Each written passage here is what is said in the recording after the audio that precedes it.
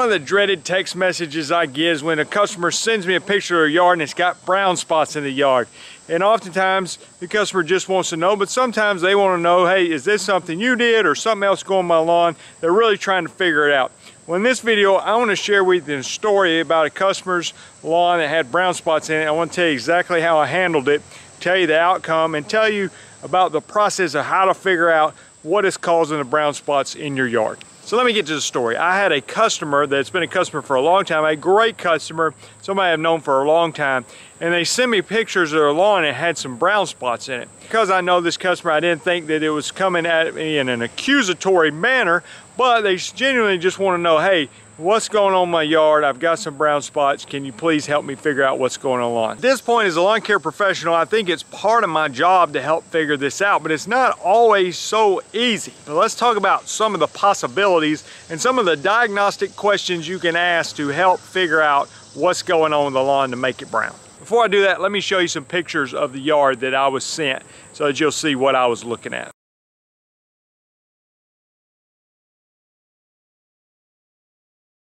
Now, I'm not an attorney and I don't play one on YouTube, but I do think some good advice when you first get the picture, whether you're being accused of something or not accused, like I wasn't being accused in this situation, but you want to start off by first not admitting fault. And also, I would say, to add to that, and a lawyer may disagree with me on this, but don't deny fault either. Let's just genuinely take an open-minded approach to it and let's try to figure it out. Let's think through some possibilities of what might make a yard brown.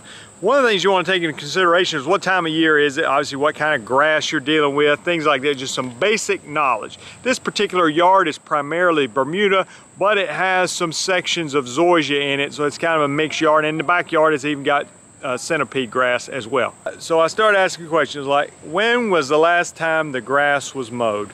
And that gives me some information, because if they say we cut it yesterday, but before that it was cut 2 weeks before, a lot of times on these warm season grasses when they're growing really fast, probably the same with cool season grasses in a lot of ways, but if they're growing really fast, you're only mowing every 2 weeks, you may take a good bit off of the grass, which is going to really stun it, and it can even make large brown sections in the lawn.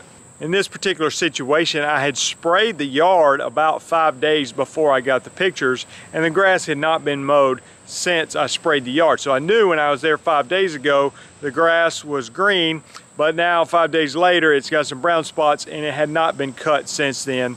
And so that kind of ruled out that it came from any kind of mowing. Oftentimes you see damage from the lawnmower, it'll look like this, where you can actually see brown streaks in the lawn and you can see linear lines. Lawnmower's making linear lines. If you've got some real odd shapes like that, as my friend James likes to remind me, insects and diseases don't draw straight lines. So you can see very straight linear lines here. So this was done from a lawnmower with a little bit of an uneven cut. Well, what else could cause brown spots this time of year? Well, last year we had some colossal pandemic of armyworms, and you're just thinking, is armyworms all over your yard? Well, typically they like Bermuda grass a lot more than they do zoysia grass, and they're typically going to do a lot of damage. And to be honest, I ain't seen armyworm all year long, where last year they were everywhere and so many calls for armyworms. I did not think it was armyworms by looking at it. Other insects that can cause damage. Chinch bugs is a pest, and so I asked somebody, I said, hey, does this look like chinch bug damage? And he explained to me, he said, no, usually chinch bugs is going to have a brown spot in the middle and it'll kind of fade out as it goes further out.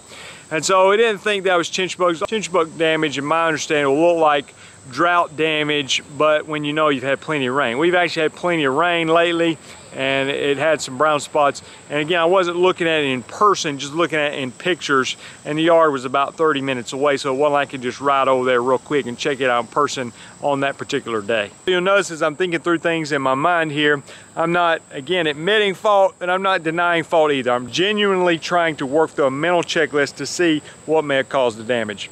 I've already mentioned that we had plenty of rain, so I don't think it's just drought damage, because oftentimes a yard that has Bermuda and zoysia, if you go through a dry period, the zoysia will turn brown sooner than the Bermuda grass. It's not quite as drought tolerant. Another diagnostic thing I did was to find some people whose yards I sprayed on the same day or the day before with the same mix, and ask them, hey, have you noticed any discoloration in your grass? So I sent that message to 3 different people. 2 of the 3 said no discoloration that I've noticed.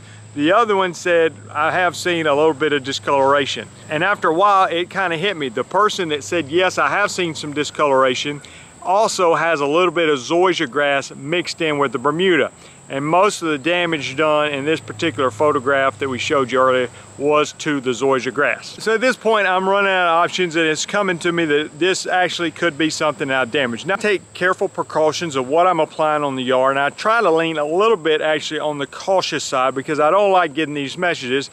But as the more I thought about it, and I talked with a friend of mine, and he was talking about what we sprayed on the yard. I'm gonna tell you what I sprayed and what I did differently, and went a little bit away from my normal standards, and I think this is where I got burned. And I'll go ahead and let the cat out of the bag. It's some damage that I did to the lawn, most likely. And one other thing to consider is, oftentimes it may have multiple factors that can contribute to the damage. So yes, maybe the herbicide damaged it, but you've also had dry weather. Or maybe the herbicide damaged it, but they also need to improve their mowing frequency.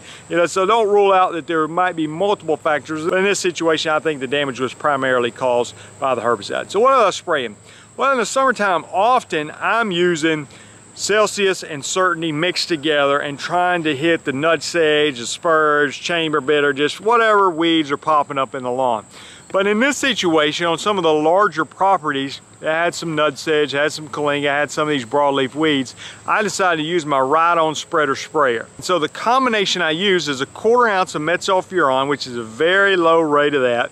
I don't think that caused any damage. The other thing I used was 12 ounces of Change Up, which is a very, very low rate of Change Up, even below the labeled rate. Those two products together do a great job on knocking out some broadleaf weeds. But I decided to do one more thing because I thought, you know what, if I spray over the yard with those two products, it's really not going to do anything for the sedges. So I put in there about 8 ounces of Dismiss per acre, which certain times of the year would have been fine. You say, well, why did you do that? Well, I thought that combination would get pretty much any yard in the weed and be not too expensive of a combination. But I think the last one was the one that got me, was the Dismiss and possibly the Change Up.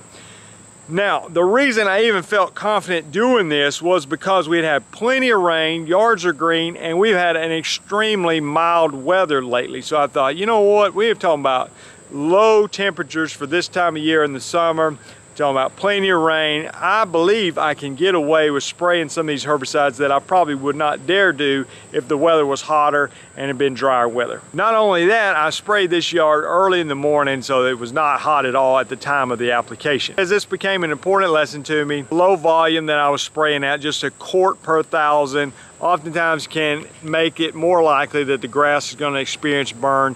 And zoysia has once again proven to be not as tolerant of these herbicides as the Bermuda. So I think on my Bermuda yards, which is mostly what I deal with, it was fine. This yard was mostly Bermuda. And I even made a conscious effort in some ways to not spray the zoysia area, but I think I got a little bit careless and sprayed some of the zoysia grass, and I think that's where I got burned. So the Bermuda had very little damage. If anything, it'd probably be turning green in a day or two. The zoysia was a little bit more noticeable damage. At that point, you just explain to the customer what happened. I did. I talked to her on the phone and said, listen, I'm so sorry about this. I mixed in a product that I don't normally use, but I thought I could do it because of the cooler temperature and the rain, and obviously it's caused some damage to your yard. And then you start talking about the solution. The good news is this damage is going to be temporary, so I just want you to know that it should start recovering pretty soon. Then I also talked to her about what I was going to do financially to make up for this and not try to avoid the blame, not try to make excuses, but you take the blame. You know what happened? The customer is extremely reasonable. I'm not worried about the money. I just want to make sure it's not something that's getting worse and worse and worse. You know, the other thing we didn't even talk about is fungus and things like that. They can also make brown spots in the yard. So this particular customer had a different issue in the lawn that they wanted to address. I said, well, I'll tell you what, let me take care of that for you for free. I just, again, apologize for the mistake, and this will be a learning lesson for me. But I'll watch this video. You can take it a few ways. You can say, oh, Jason, how careless of you to do that. Or you can learn from what I did. You know, this is a lesson for me. I tried to kind of push the envelope a little bit, spray something that was fine on the Bermuda grass, but really did a little bit of damage to the zoysia. It doesn't look good, and as a professional, I need to learn from that. I need to make a mental note of that, and it needs to not happen again. So fortunately, I got away with just minor little temporary burn. I was able to salvage the relationship with the customer, and I think sometimes when you admit what you did wrong, you might even strengthen the relationship with the customer, because I think she has confidence in me. She's been taking care of her yard for about 7 years. I've learned from this mistake, and then next year, I'll make sure not to do it again. And the other thing I did was follow up with her about a week later, and I just put in a question form and said, hey, I was just checking to see if the brown spots in your yard, if they were looking the same, looking better, looking worse, and wanted her to be able to have the freedom to respond to that. Love to hear from you guys who had similar stories. I hope this is encouraging to you. You can learn from my mistakes. Try to share the good, the bad, and the ugly on here. I appreciate you watching. I'm Jason Krell. Been on YouTube since 2011. Got almost 1,000 videos, maybe over 1,000. I don't know. Encourage you to subscribe. You can also go to lawncarelife.com. There's a lot of resources for weed control, fertilization, and also mowing, mosquito spraying, all at lawncarelife.com. If you guys will hang around and watch another video, see you then.